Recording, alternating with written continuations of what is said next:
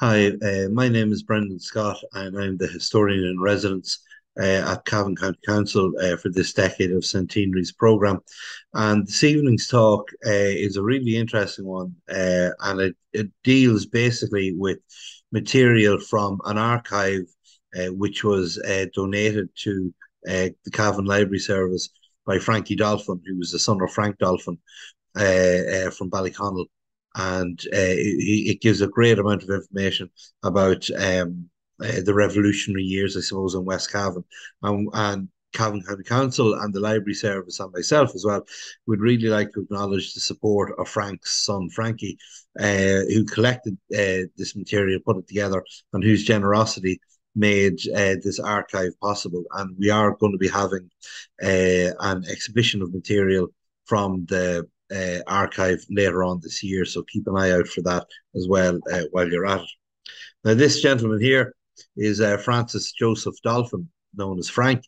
He was born on the 10th of July, 1898, and baptized 2 days later, the son of James Dolphin and Angela, whose maiden name was Clancy. He was raised in Ballyconnell, where his family owned a hotel, which is, I think, around where the Crow's Nest is now in Ballyconnell. Frank became the intelligence officer for the West Cavan IRA Curling Battalion. Before his death on the 2nd of September 1964, Frank had collected an enormous archive of material relating to the revolutionary period in West Cavan, which, as I said a moment ago, his son Frankie has compiled and generously donated to the Cavan Library Service. The pieces that I've selected to discuss this evening make up, excuse me, make up a very small part of this extremely important archive of material. And for more information on Frank and on the situation in West Cavan during the revolutionary period, I recommend that you read his memoir, which was in a book that I edited and which came out last year called County Cavan and the Revolutionary Years 1918 to 22. You're able to get copies of that through the library service in Cavan. So the first real image that we're discussing is this ticket for a Sinn Féin fundraising event in Ballyconnell, which was held in the town hall on the 27th of December 1917. Two attempts had been made to form a Sinn Féin branch in Ballyconnell, firstly in June 1917, and a more successful attempt the following month in July that year. A second branch was also founded in Kildallan at the other end of the parish. Sinn Féin held a public demonstration in Ballyconnell on the 17th of August 1917, at which speakers included Arthur Griffith, the founder of Sinn Féin. So this show that this ticket is for, which was held just after Christmas in the year that the Ballyconnell Sinn Féin Club was founded, was an important fundraiser which would also raise public awareness of the movement in West Cavan. The Republican themes of the drama also tied in with the club's aspirations, but they're also trying to cover as many bases as possible with the talk of a very laughable Irish farce. And they also have Irish step dancing and singing and recitations. So they're trying to hit as many bases and cover as many interests as possible to get people to come out. And you'll see that listed as one of the secretaries is Frank Dolphin himself, who signs himself Os Gaeilge there at the bottom right corner.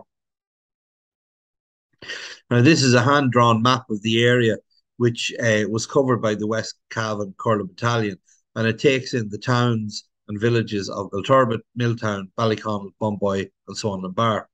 It's a very, very detailed map which takes in the road, rail, and river networks, taking a special note of bridges and hills on roads, which could be used as defensive points or ambush points as well. The rivers and mountain ranges are named as well. You can see Quilca and Slave Russell and all those places there too. The boundary ends in Glan Gap. As you can see coming out there, the blue line is the boundary. And although it's marked on the map as well, the towns of Killashandra and Ballinamore, obviously Ballinamore is in County Leitrim, they were outside the purview of the Curling Battalion, but they marked them in anyway. It also points out the roads to Enniskillen, Clonus, Cavantown, and Blacklion, which are themselves not marked on the map. It's also subdivided into smaller sections, which the letters signify. The letters are A to I. And it's a really useful working map and indicates, I suppose, the level of detail and professionalism which was apparent in this particular battalion. Now, this image is a list of houses in the area defined by that map that we just saw a moment ago. And it also, these were houses, they were safe houses really, but they also doubled as hospitals if required. And the letters, as I say, relate to those that were on that map that we just looked at. For example, the F Company Hospital is the house owned by Thomas Fitzpatrick of Kilnaglar, which is just outside Milltown, and which is marked as such on that map we just saw. The support of locals was really important to the IRA at this time. And this list of properties, as I say, which were not only hospitals, but probably safe houses as well, this list of properties demonstrates that very clearly. Now, in 1917, as a means of bypassing British legal system, parish arbitration courts were established in County Cavan. Now, some of these courts in Ballyconnell were held in a granary or in a loft owned by the Drum family. These were replaced later on by the Dáil courts in June 1920. And this particular slide shows the oath of allegiance, which arbitrators, in this case Thomas O'Reilly, who's a prominent Sinn Féin member in the area, were to take. And the Dolphin archive also contains notes on some of the cases held in the Ballyconnell courts. And I myself gave a short talk a few weeks ago about the Drumlane courts. So the library has managed to amass quite a nice amount of uh, original sources to do with the arbitration and Dáil courts in Ballyconnell and in Drumlane. And this is a letter from Charles Dolan of Curragh in Glangevlin to Frank Dolphin in his capacity of secretary of the Ballyconnell Sinn Féin Club. And it's dated the 12th of August, 1919. Frank had obviously invited members of the Glangevlin Sinn Féin Club to some fundraising activity or such, and Charles Dolan was responding with his regrets, as he says they were holding a raffle and a dance that evening. Now, water damage at the bottom of the letter make parts of it difficult to read, but Dolan goes on to make a cryptic remark about what would Mr. Rudd think of Mr. Cullen, the former secretary of the Glan Sinn Féin Club, going down to Omagh a few days later to give his final bail. I'm not exactly sure what that's referring to, so it'll be interesting to see whether I can dig up some more information about that. Glan was not in it was not in the West Cavan brigade. They were in the D company of the 2nd Battalion of the Fermanagh Brigade. I suppose because geographically probably easier. Because if you notice in that map we saw a moment ago, the cutoff point for the West Cavan Curler Brigade was Glan Gap. So they're facing Fermanagh Glan rather than the rest of Cavan. This is a photograph of Ballyconnell Courthouse, which was burned by the IRA on the 9th of May 1920. This at a time when a lot of RIC barracks and courthouses were being destroyed. The courthouses in particular, in order to divert court cases to the new arbitration and Sinn Féin courts that we just saw a moment ago. The RIC had been withdrawn from Ballyconnell barracks on the 2nd of May 1920, so a week before the courthouse was burned. And then the barracks was burned itself the following night on the 3rd of May 1920. The RIC in Swaddling Bar would cycle into Ballyconnell on fair days and market days until the 1st of February 1921, when they took over a house and shop in the town belonging to a Miss Toomey. And this de facto barracks housed 8 RIC men and 8 black and tans until January 1922. The 2 men in the photograph were Willie Kelleher, who we'll meet again later on, and Frank Dolphin himself. And this is a report of the destruction of Patrick Leonard's home and farm buildings on the night of the 19th of December 1920 by Crown forces in reprisal for the killing of RIC Constable Peter Shannon 2 nights earlier on the 17th of December. There was an ambush and Shannon was killed. Patrick Leonard himself was not implicated, but 2 of his sons were on the run. And this led the RIC to suspect their involvement in the ambush. And so it goes through in some detail what's going on here is in the parish of Connolly. Damage to house, property and farm produce on the night of the 19th of December 1920. Number 1, dwelling house furniture, including beds and bedding, kitchen utensils destroyed. Number 2, offices, houses, including buyers, stables and fowl house destroyed. Number 3, farm produce destroyed. 30 tons of hay, 1 ton of corn, and 1 ton of straw. And then number four, the loss of crops by two sons on the run are 3 acres of oats and 2 acres of potatoes. What they're saying there is because the two lads were on the run, they weren't there to take in the crops, and the crops weren't able to take them in. So that was a loss of earning as well as a result of that. This the house being destroyed left Patrick and his family, and he had 9 children in all, left them homeless for Christmas that year. The 19th of December was a bad night in Swanland Bar, as the creamery was also destroyed by the Crown forces as well. As you see there, creamery destroyed by fire caused by Crown forces on the night of the 19th of December, 1921. That's actually a mistake. It should be 1920. Some of these reports were written after the event, and so I think there was just the guy who wrote that some years later just put down the wrong year on it. And then this is another the same night again, the 19th of December 1920. This is a guy called Patrick Dolan who owned a pub, and it's damage to house property and owner, and there was 217 pounds of tea destroyed. There was two 100 weights, two 100 weights, and 4 stone of sugar destroyed. 12 pounds of tobacco destroyed, taken away by Crown forces on the night of the 19th of December. There's about 30 gallons of stout, 60 gallons of whiskey, 10 gallons of, not quite sure what that is, 25 gallons of ginger wine, 33 gallons of port wine, all destroyed. There was also window lamps and mirrors broken, and there was 72 pounds taken away on the same night by Crown forces. So, it was a bad night for poor Patrick Dolan. And then the final report that we have of destruction of property that particular night is a guy called Bernard Beacon, who suffered the loss of a corn mill, which was closed for 6 months, dating from the 22nd of December. It's actually 3 nights later, the 22nd of December 1920, by order of the RIC.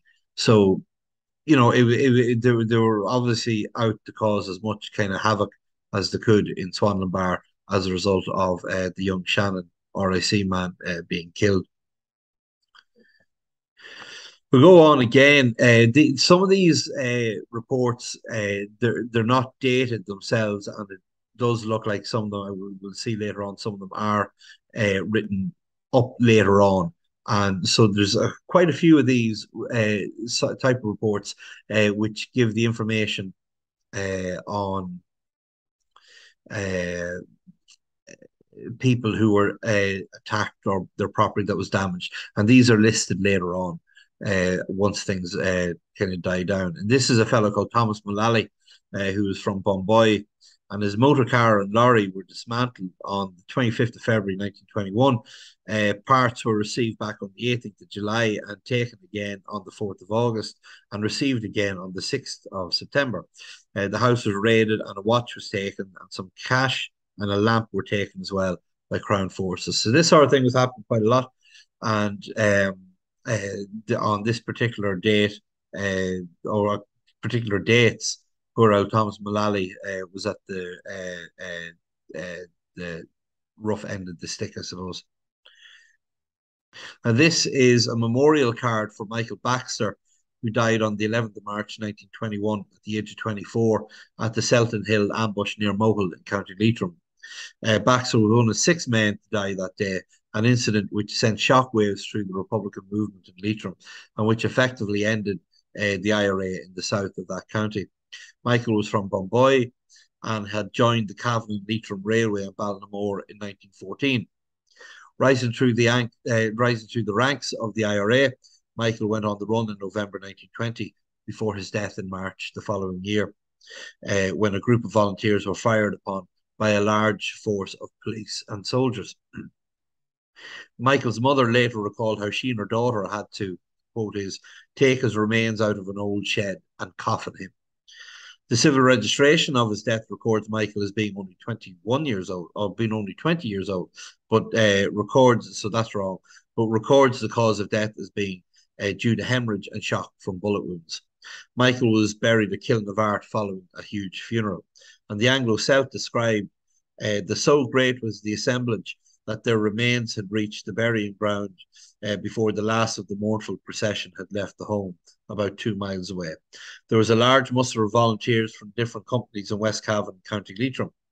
A force of military and police were present, but beyond scrutinising the wreaths, did not interfere, perhaps wisely. This is a very difficult time for the Baxter family, as we're going to see here now, because again, this is one of these lists of actions that were taken against people, and this one gives the Charles Baxter, who's Michael's father, and it's damage done during wars, and so it gives his address there in Bombay. It says one son arrested and interned since January 1921. That was, I think, Patrick, who later became a TD and a senator. One son was shot. That was Michael on March 11th. A daughter was arrested on the 2nd of February 1921 and imprisoned for a month.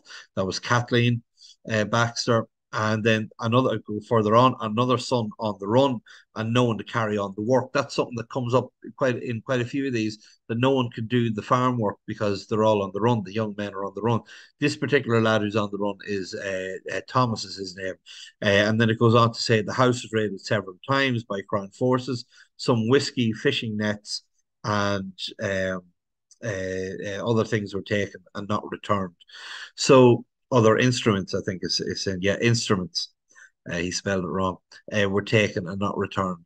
So these are sort of lists of the regular depredations that were carried out against certain people, particularly people who had kind of a Republican pedigree, as the Baxters undoubtedly did. Michael Kirby, who was a native of Tipperary town, was in 1920 employed as an assistant county surveyor in West Cavan. Kirby lodged at the Dolphins Hotel, and on the night of the 26th of December 1920, the British military raided the hotel in search of Frank Dolphin, who at the time was on the run. When questioned, Kirby refused to tell the British forces where Frank was. He probably didn't know where he was anyway, resulting in Kirby's arrest and internment in Ballykinlar prison camp, County Down. And this slide and the next one are pages from a notebook that he kept during his incarceration at Ballykinlar. The first image is a sketch of the camp in which Kirby was held. There are 38 huts. There's barbed wire. There's sentries at each corner. There's a chapel, a canteen, a bathhouse, and a recreation area. A fellow prisoner, a guy called James Quigley, it looks like, signed Kirby's book on the 4th of June 1921, inscribing the book Ad Multos Annos, meaning many happy returns. The next image is a drawing signed by Michael Kirby and dated June 1921 in the bottom right corner there. And it's of the type of bed the prisoners had to sleep on, along with the humorous caption, with his plank bed and blanket, each shinner can swank it. Michael was released from Ballykinlar in December 1921, so he was there for a year, and he was back in Tipperary for Christmas. So hopefully he had a more comfortable bed than that when he got home to Tip. This now is a list of activities carried out by the Swan and Bar E Company of the Curler Battalion between April 1920 and 11th of July 1921. And this is one of these ones that's compiled at a later stage. And this was compiled by a guy called Joseph McGovern, who's from Main Street, Swan and Bar, in August 1937, so a good while afterwards. And this was done at the request of Frank Dolphin, who even at this point seems to have been very interested in compiling as much information as he could about IRA activity in West Cavan. And the activities are shown as being, there's drill parades, execution of court decisions, raids on houses of candidates about to join the RIC, raids on mail cars in Fermanagh, the ambush in Swan and Bar, which we mentioned a moment ago, road trenchings, arms raids, and the enforcement of the Belfast boycott, which decreed that people don't buy any goods from Belfast as a result of the pogroms against Catholics that were going on at the time in Belfast. These two images relate to the unveiling of a new headstone on the 11th of July 1950 over the grave of Sean McIntyre, an IRA volunteer from Lagan in Belturbet, who was killed by falling rubble on the 4th of June 1921 when attempting to blow up Tompkin Road House just outside Belturbet. It took a few days to recover Sean's remains, and they were recovered under cover of night, and were buried at Drumlane Abbey. The McIntyre family were not well off, and they had to sell the family farm in the years following Sean's death. Again, because there was nobody to work the farm. He had an older brother who had died, I think, of maybe of TB a few years previously, and he had his sister-in-law and a young nephew. And once Sean died, there was nobody to work the farm, so they ended up selling it. And it wasn't until 1950 that a headstone felt to be fitting to Sean's stature in life and the manner of his death was placed over his grave. Before the unveiling took place, as you can see there on the poster, a procession of bands led the attendees from Lanigan's Cross at 3 p.m. And that's at the junction on the N87 between Belturbet and Ballyconnell, which turns into Milltown. Following that unveiling of the headstone, a graveside oration was given by Tom Barry, the prominent West Cork IRA leader. And the photograph on the right-hand side shows the headstone as it is today. And it's just outside the walls of the Abbey Church that still stand. It's just down from the round tower.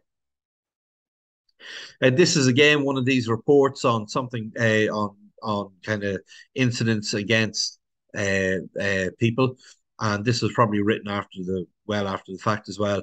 And it's talking about a woman called Mrs. Brady, who's from Bomboy, and the house was raided. The husband was arrested. He was interned from June 1921, and he was the sole supporter of what is called a weak family of small children.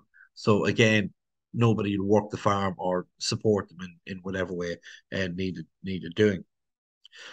And the next couple of images now demonstrate just how strapped for supplies and money the West Cavan Brigade was during this whole period. And the first one here that I'm going to show you is a letter, which again, some of these things have shown a wee bit of fire damage on them, but thankfully they survived. And this is from the ASU, the Active Service Unit of the No. 1 Battalion, requesting more funds from the quartermaster to pay for cigarettes, tobacco, and plates and mugs, which had been broken in transit to their training camp. And that letter, I suppose, illustrates the mundanity of everyday life, which continued even during this period. People needed their cigarettes, they needed their tobacco, they needed their cups and plates and mugs to have their tea and their food and so on. The next one is a list of weapons that were held by the H Company of that No. 1 Battalion, and again demonstrates just how chronic the need for weapons and supplies was during this period. I mean, if you just go through, like, it's 5 bombs, 3 large and 2 small, 17 sporting guns, 5 double barrel and 12 single, 1 German parabellum pistol with the spring broken, 30 sticks of gelignite, and 40 fuses. And then the note on the bottom says, there is no ammunition for any of the guns as the ASU have taken it. So even with they have all these weapons, they don't have any ammunition for the guns. So the guns are useless in and of themselves. So, you know, this kind of very small operation was taken on the might of the British Empire, and it's an extraordinary thing, you know, that they were able to do so. Again, this is one of these reports of robberies and things that happened to different people. There's a guy called Patrick McGovern from Curla, and what happened to him was his house was raided in the middle of June 1921 by RIC, Black and Tans, and Specials. And the damage done was one valuable gold watch was stolen. So that sort of thing, you know, is quite common. And again, you can see some of the fire damage on that particular report. This is William Kelleher. We met him a few shots ago when we were looking at the photograph. And this is a bill that to Ballyconnell Sinn Féin, giving some idea of the supplies needed for the men, probably when they're going on training and different things, or maybe they may have been on the run either. And some of the items include kind of food items like jam, sugar, loaves of bread, as well as cigarettes and clothing and related items, including polish, shirts, socks, and drawers. They're paying. They've got three pairs of drawers at 3 and 6 each, so a bargain. And then these items were bought on the slate at William Kelleher's shop, and over 4 days in July 1921. So on the 5th, on the 6th, on the 7th, on the 9th, and then the little note on the bottom left says is dated the 15th of July 21 and paid. So they owed £2, 15 shillings and sevenpence. So that was paid up. And then this is William Kelleher again. And again, it said he was raided as well. His premises was raided in the middle of June 1921, again by the RIC, Black and Tans, and the Specials. And there was a certain amount of, I think it says, a pair of new leather leggings taken or stolen. Also, a quantity of butter, eggs, and milk were destroyed, very petty, and some money stolen as well. So poor old William Kelleher, at least he was getting a bit of business from Sinn Féin.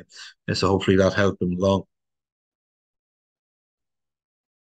Now this is a really interesting one. This is a ticket for a draw in which the lucky winner, would receive a £1 note, and it was to be held in the Market House in Ballyconnell on the 18th of September 1921 at 7:30.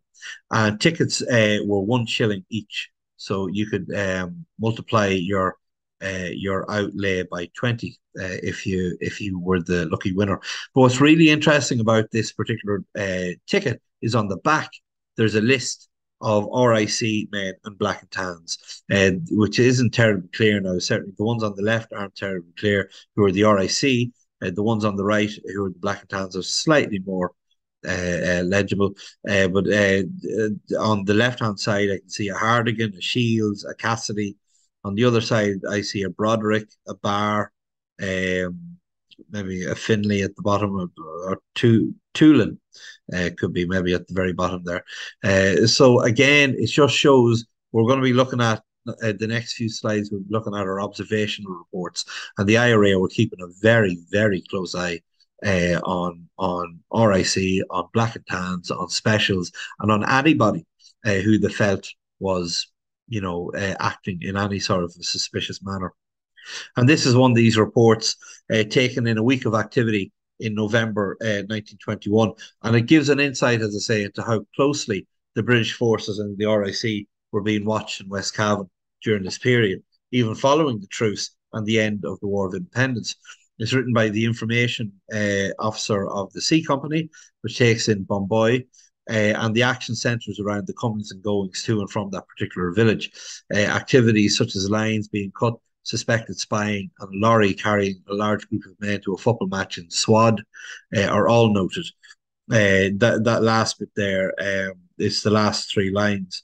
About 2 o'clock, a lorry from Ballyconnell direction with about 30 police on it went to Swad. It was a football match. It was to a football match. So these sort of things are going on, and it just gives an awful lot of information as to what's going on. They're talking about Dean Finley's house there as well.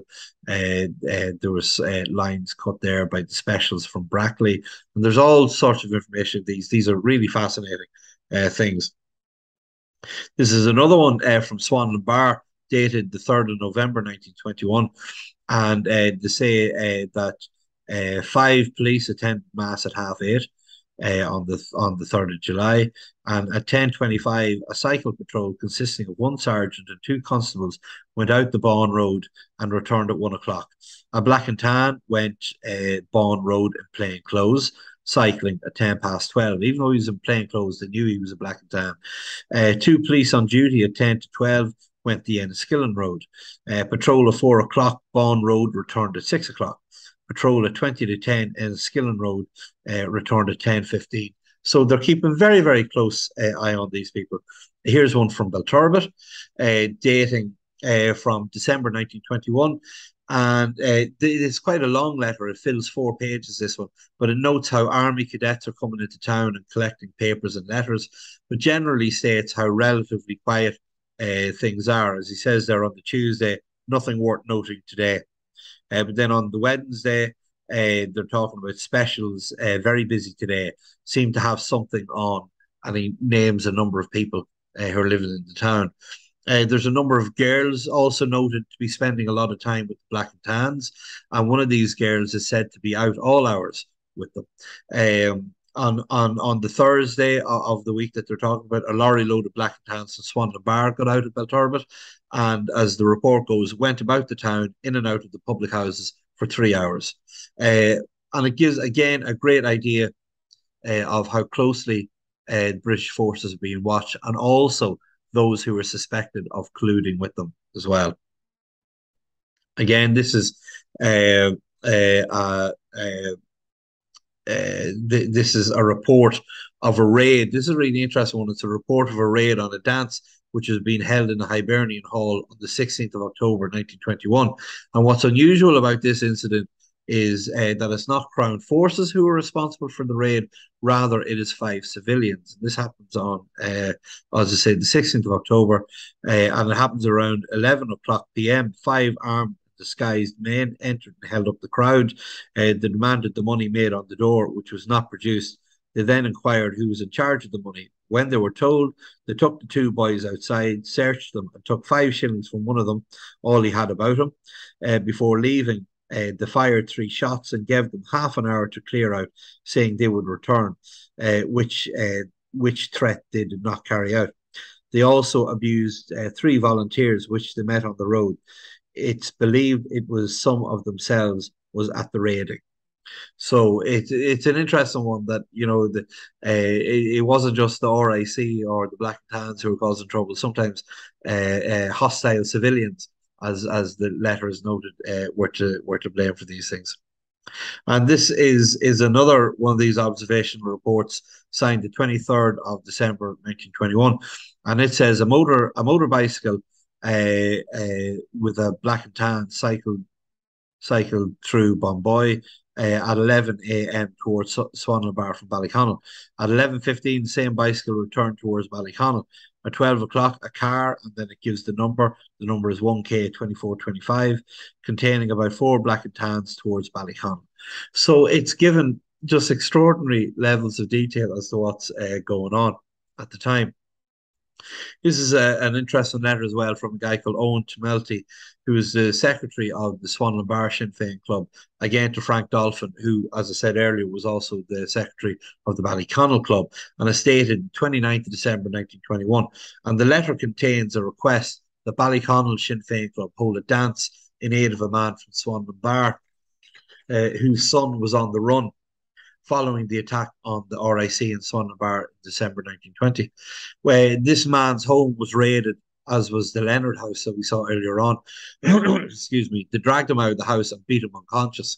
And his injuries were so severe that he was hospitalised in Dublin for a month. And this man, unsurprisingly, maybe brought a court case against the RIC, but also perhaps unsurprisingly lost that case, leaving him with crippling costs. And obviously, the feeling was that this man had a very deserving cause and a very deserving case, but that the British forces had conspired against him. And pleading his case, the Swan and Bar Sinn Féin requested Ballycon's aid in fundraising for him. And that was quite common at the time. And there are a few letters in the Dolphin archive of this nature. And we saw the letter that came from Glan saying, oh, sorry, we can't attend your function because we're having one as well. Excuse me. This is again another one of these lists of items bought for a training camp. And they were bought in A. McBrien and Ballyconnell. They bought breeches and leggings. They bought 2 pairs of boots. And that came to £2, 19 shillings and 9pence. And then to Miss Toomey, whose shop was later taken over, as we saw earlier, by the RIC, they bought of her 1 pair of breeches and leggings, which was slightly dearer than the ones you could buy in McBrien's. And then they also bought of a guy called McGovern and Curla 1 pair of boots for £1. And then T. Riley of Bomboy, they bought a pair of boots as well for £1. And that all came to £6, 7 shillings and 9pence. So again, just gives you the idea of the things that were required by these various battalions. And this is such an extraordinary survival, really, and it pinpoints such a pivotal, seminal moment in Irish history. This is a telegram from a guy called Maurice Collins to Frank Dolphin, dated the 7th of January 1922, informing Frank of the results on the vote taken by Dáil Éireann on the Anglo-Irish Treaty between Great Britain and Ireland, which had been signed on the 6th of December 1921. Once that treaty was signed, it had to be ratified by the Dáil, so it was ratified after Christmas. And the vote, as you can see, 64 to 57 was a close run thing. And it was supported, the Ballyconn Sinn Féin supported the treaty. And in December 1921, after the treaty had been signed, before it had been ratified, they sent a telegram to Peter Paul Galligan, the local TD, asking him to vote for the treaty. And the reason they asked him to vote for the treaty was for what they called the resulting peace in Ireland and the release of prisoners, which would follow. And he did vote for it, and the prisoners were released. This next one then is a drill report from February 1922, and it covered the previous fortnight. And many of these drills for the West Cavan Brigade were held in the workhouse grounds of Bomboy or at Templeport Hall. And as you may be able to see it too clearly there, but there are a number of absences in the second week due to illness. And a note at the bottom of the page states that the company held no parades last week, owing to the most of the company being sick with influenza. And given that the Spanish flu pandemic had occurred only a few years previously, that would have been a real fear among people in 1922. They wouldn't have wanted to go out and spread that sort of thing around, or get ill themselves, or get even more ill themselves. And this is another, you can see things are getting slightly more official, headed paper and different things. And once the Irish Free State was established in early 1922, the new nation had to then look to its own self-governance. And accordingly, this statement, which is dated the 1st of February 1922 and signed by the Chief of Police on West Cavan Brigade headed note paper, excuse me, informed licensed traders of the hours permitted for the selling of alcohol, with no alcohol at all to be sold on a Sunday, except to what they say are bona fide travellers. So if someone was travelling from A to B and they were stopping over for the night, you could serve them alcohol. That was it. And this is another one of these reports of people who had been attacked and so on. And this it's undated, this claim, but it's by a guy called Thomas McGovern of Bomboy for compensation for his car, which had been commandeered on the 13th of June 1921. The car was returned on the 8th of October that year, and Thomas requested £2 per day and £20 for other damages. Now, it's not known whether this was paid. That would have made a sizable amount of money. And it's further noted that the permit for the car was confiscated by the RIC in February 1921 and presumably not returned. So a replacement for that was required also. And then they also mentioned at the bottom of the report the destruction of the Sinn Féin O'Rahilly Hall in Curla by Crown forces on the 26th of December 1920. The police and military were busy that evening. They were searching for Frank Dolphin that same night. They were arresting Michael Kirby, who we mentioned a moment ago, and that hall had only been built in 1919, so it wasn't there for too long. The final image I'm going to look at is another one of these observational reports from 1921. The month is obscured. I can't just see what the month is because of fire damage at the very top. But it might be September. I was looking at it closely. It might be, but it's not really. I can't really say. But the writer notes that there are about 20 of what he terms the enemy in Swad. There are 9 black and tans, there's 10 RAC, and there's a detective inspector, all living in the barracks, except the detective inspector and 2 sergeants who are living in private accommodation, what they call private accommodation. The detective inspector was staying in the local spa hotel. And of course, Swanland Bar was very well known for its spa waters and things. And so this was the local spa hotel. Another sergeant was away on leave, but he normally was stayed in private accommodation as well. And so again, the level of detail is really quite extraordinary. And the highlighted note at the bottom of the page states that there is no hotel porter. So they're highlighting that. So in other words, if you want to get in and get at some of these guys, there's no porter at the door to stop you or to warn people or so on. There's quite a chilling sort of a little note to highlight at the very end. So that's really a quick run through some of this material that has been collected by Frank Dolphin, and then very carefully curated by his son Frankie, and very generously donated to the Cavan Library Service. As I said, there's going to be an exhibition in later on this year on this material, and people will be welcome to come along and see some of this. It's one of the richest archives on a local level that I've ever seen, and we're really, really lucky to have it. It gives us such an idea of what was going on the ground in that whole area of West Cavan. And so I hope you've enjoyed it. Thank you very much.